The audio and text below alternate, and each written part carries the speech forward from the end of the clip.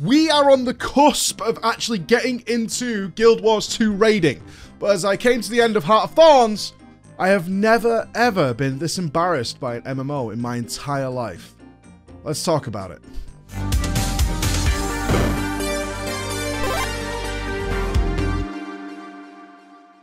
Last time I left you, we were middle of the Heart of Thorns expansion, and we were ever so close to hitting our goal of Project MMO, which is to get into the raids and see what they are like. Because, of course, I found out raids did not come with the launch of Guild Wars 2, they came with their expansion.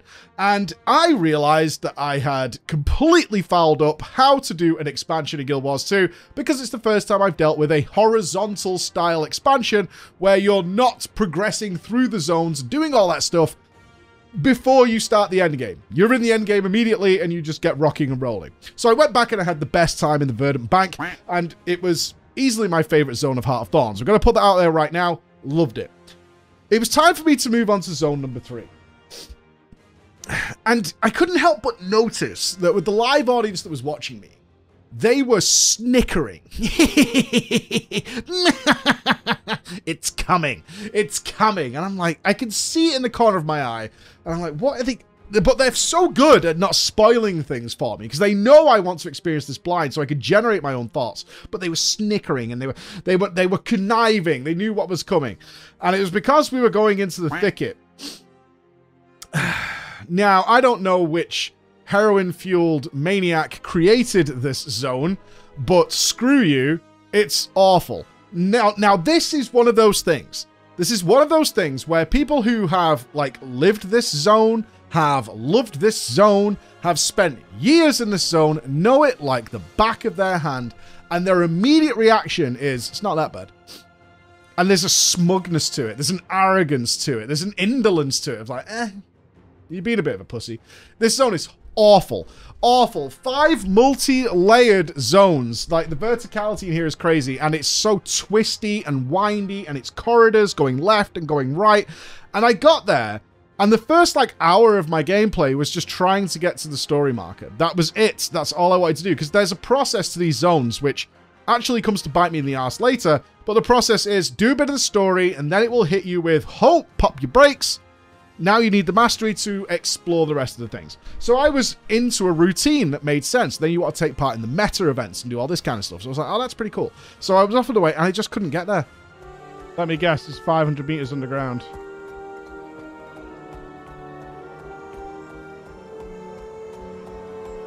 Dude, nothing on this frigging map is where it looks like it is. Nope, it's below me again. Son of a...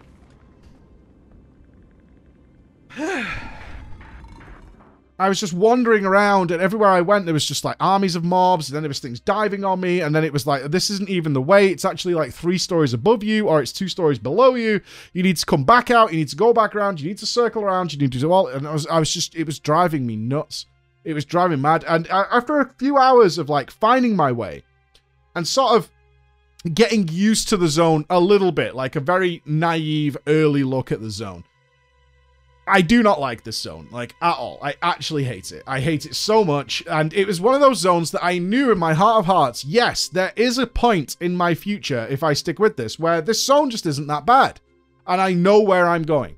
But I also know that when I reach that point, I'm probably kind of going to be done with what I want to do with this zone, and all that knowledge is just a waste of time. There's a level to accessibility that's just not frustration, and I felt so much frustration in this zone, just trying to get around to places, diverting away through it.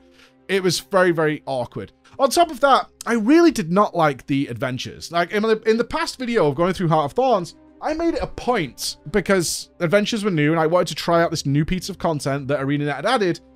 I got a gold medal in everything that I did, even if it was, like, slightly wonky, like the shooting range and things like that. When it came to the adventures in the thicket, they just weren't as good, and that was a little frustrating. They just weren't as fun. They were more clumsy. There was definitely a few that I believe would have required a little bit more mastery, like using the speed mushrooms and stuff, which is always a little frustrating, so that you can't do it. You need to go and grind before you can come back and do this and get the gold medal. And ultimately, I didn't want to do them anyway. It wore very thin on me. So overall, like, as a whole package, Not a big fan of this zone whatsoever. But that's okay. There's going to be better. There's going to be worse. That's normal, right? It's just part of the... Of course, I preferred something else to something else. So it was time to move on to the last zone. I had done the meta event. I had really kind of good fun with that, with the challenging the lanes and understanding that they'd drawn from MOBA influences in order to generate what they were doing, the large bosses that appear and racing around. One thing that I really discovered, and I think is one of the best aspects of Guild Wars 2, and I know so many of you have now jumped into this, is the commander feature. The commander feature... Like, Guild Wars 2, for me, at this point, does not work without that commander feature.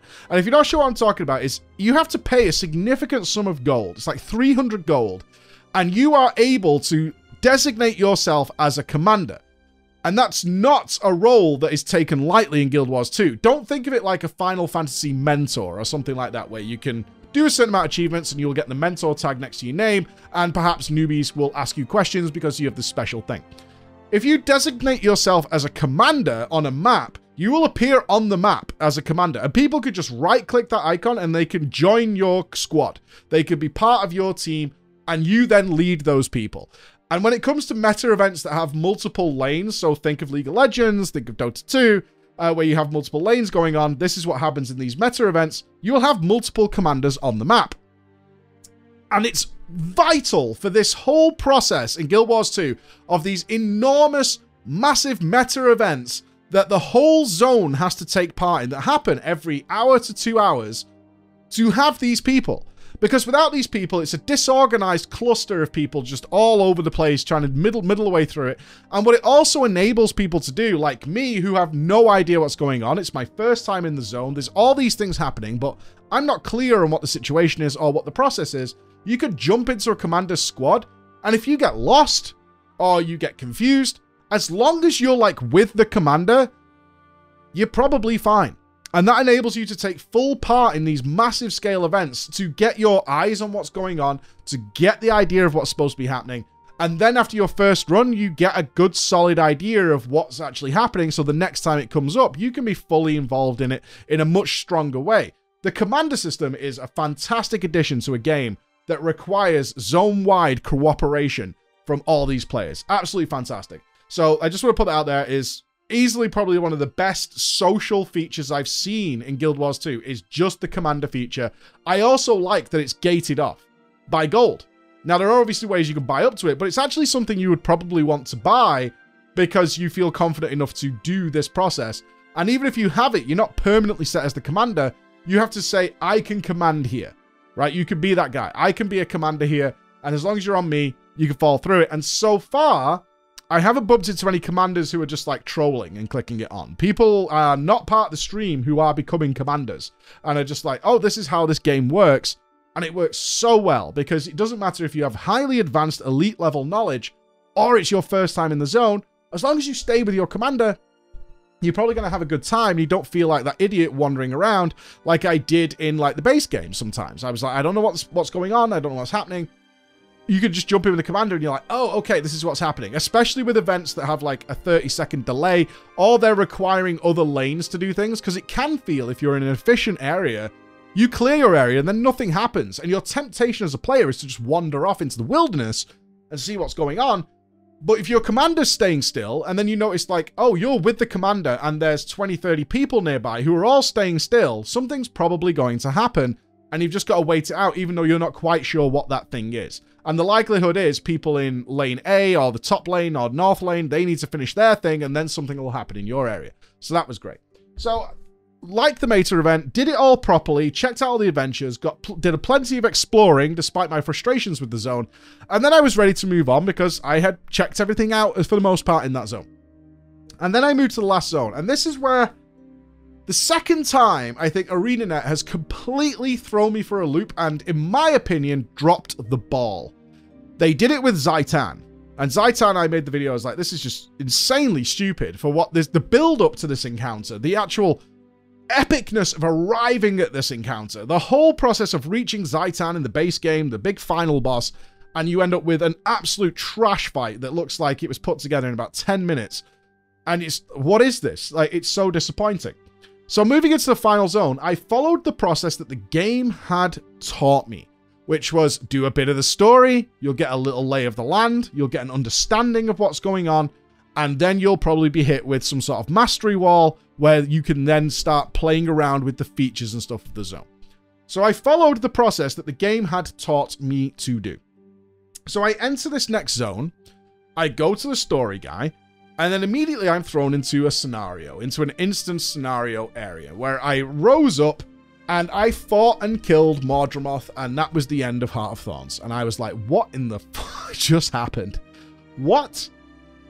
I was deflated. I was like, it's a reasonably epic encounter, although I would argue the Living World encounter with the ghost, the shadow of Mordramoth was a far better fight. It was reasonably epic, if not a little dull in places. The music was fantastic. The setting was fantastic. Seeing all your old guys.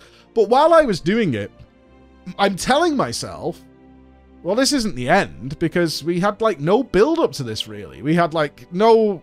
Comparing it to the Zhaitan encounter, and the sheer balls, the gall, the spit-in-your-face attitude of actually mentioning the Zhaitan encounter just before you go into this was almost like they were just laughing. And it again, similar to the Zhaitan encounter, it's like they ran out of steam. And that's what it felt like to me, because I did maybe one story thing and then immediately proceeded to finish Heart of Thorns. The cutscene, the end credits played. It was done. And I was so confused. I was like, well, this was kind of cool, but it didn't feel like an end encounter. Oh, that's an anus. That's an anus with a person in it. That's disgusting. That's absolutely a prolapsed person. Oh, God, is Traherne becoming a dragon boy? Don't say it's like the soul of Traherne.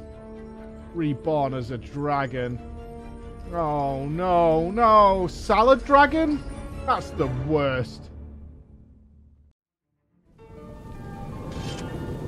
Okay, what happens now? I feel like that is...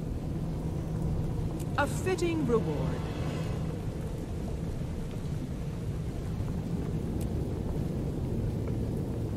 Is that really the end of the Heart of Thorns story?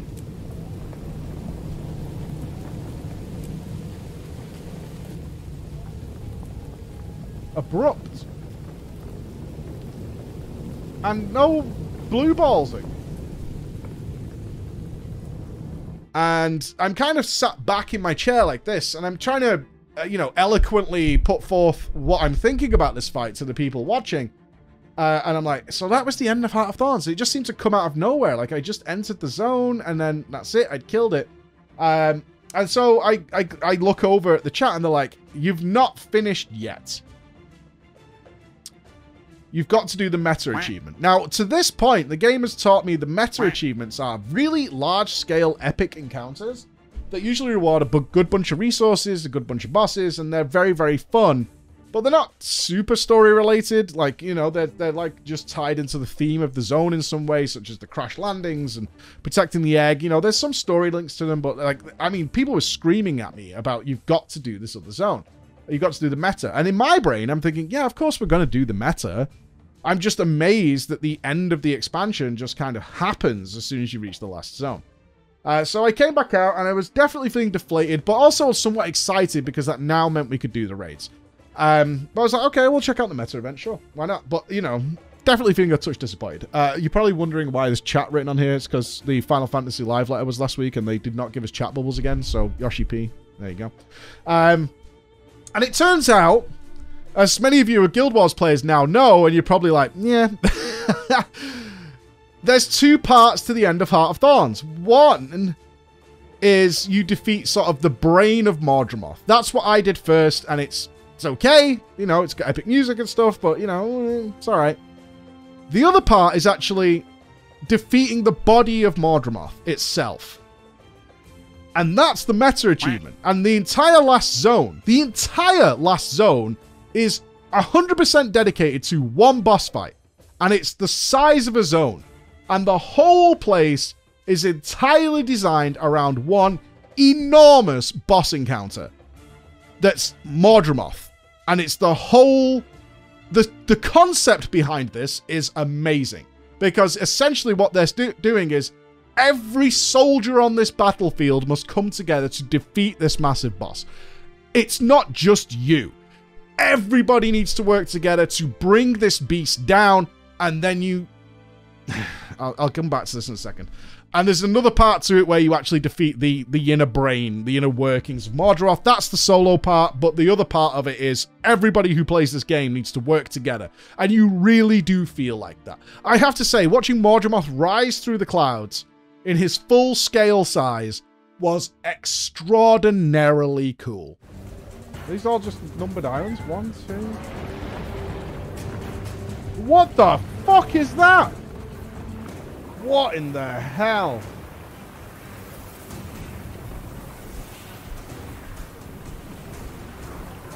See, that looks like Mordrath. It was amazing, because I didn't know what was coming. I'm going in blind. Everybody's on these platforms, again, following the commander, because it's a meta event. And then suddenly this absolutely world-scale dragon appears through the clouds and is snaking around me, and I'm just looking up with my camera like, holy God, this is incredible. This is cool. And then something happened that I've never done in an MMO. It killed me, which is not that surprising. Of course I've died in an MMO. But by the time I got back, it died, and I didn't even get credit for being there. I did not even get to hit the dragon once. I think I actually died twice. I died, got respawned a ways away, got back into the fight. The fight is enormous. As I said, it's like a zone-wide encounter. And by the time I had glided, because I was still on like level 1 mastery of gliding, the boss, it like killed me again, or the platform disappeared and it was destroyed and things like that. And I didn't even get credit. The game didn't even acknowledge I existed in any way, shape, or form. And I was super deflated again. Needless to say, my initial end of Heart of Thorns impression wasn't great, considering how much fun and excitement I had had throughout Heart of Thorns. I think they did such a tremendous job with the zone design, making you feel like Mordrath was watching you every step of the way. Every vine is Mordrath. Everything you're touching, the floor, the vines you're crawling through, they're all Mordrath watching and learning what you're doing. And this was my culmination. So I made it, obviously, the decision is like, I'm going to do this again because I want to fight it properly. And hopefully, there'll be kind of less people there because, obviously, I'd come to the end of the expansion. A lot of people who were there were part of the stream. So there was a lot more people there than probably usually there is. That's fair. So I came back to do it again. Had a better time. Did get acknowledged for being there. But still... didn't get to take part much, and I didn't even die. And this is where we have to talk about, because this is exactly the reason we get involved with things like Project MMO, is the decisions made to satiate the current player base and the negative effects it can have on new players and give entirely the wrong impression of what this is.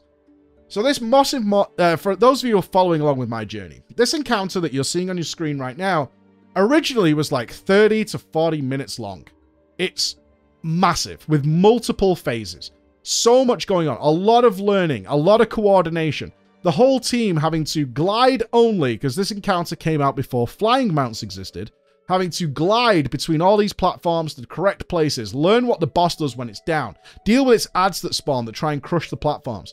And Mordrath eats the platforms you're on, ultimately giving you a sort of soft enrage is that there's nowhere safe from Mordrath if you do not kill it in time.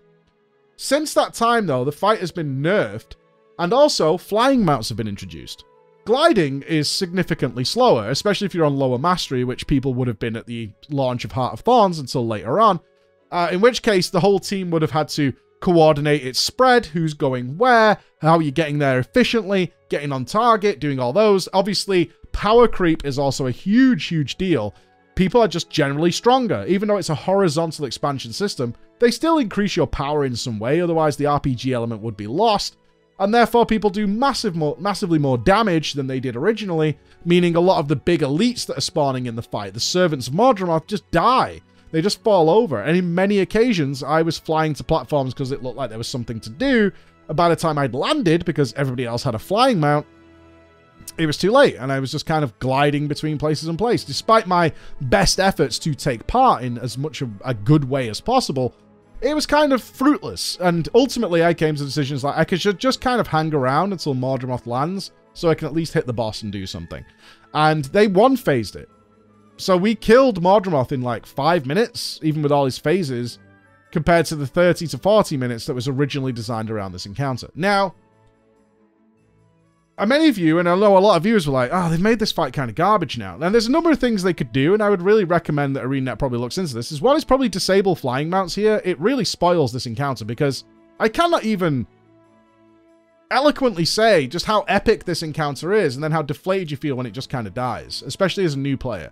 You come in and it's like, oh my god, this is cool, and then you just kick it in the face and it falls over, and you're like, oh, okay. And you also feel, if you don't have that flying mount, you haven't got all that way yet, is like, you're just useless. You're just this useless encounter, and it also makes the fight just go way quicker. Now, I'm not saying they need to make the fight harder, but they should definitely try and keep it closer to its roots. And I think this is where Final Fantasy XIV excels, and World of Warcraft's been trying to do that with its time-walking content as well, is to get a similar feel to what it should be like. It's not going to be perfect, but a similar feel to what it should feel like without being disruptive or too easy in many ways, because it just takes away from the epicness of the encounter. But that has to be carefully balanced, because your current player base and the people who are farming this encounter for certain drops, who are no longer impressed by the epicness and the scale, those guys do not want to do a frustrating 30 to 40 minute fight every couple of hours, after they've already done the meta events to even spawn this fight and give them a chance to actually fight it, right?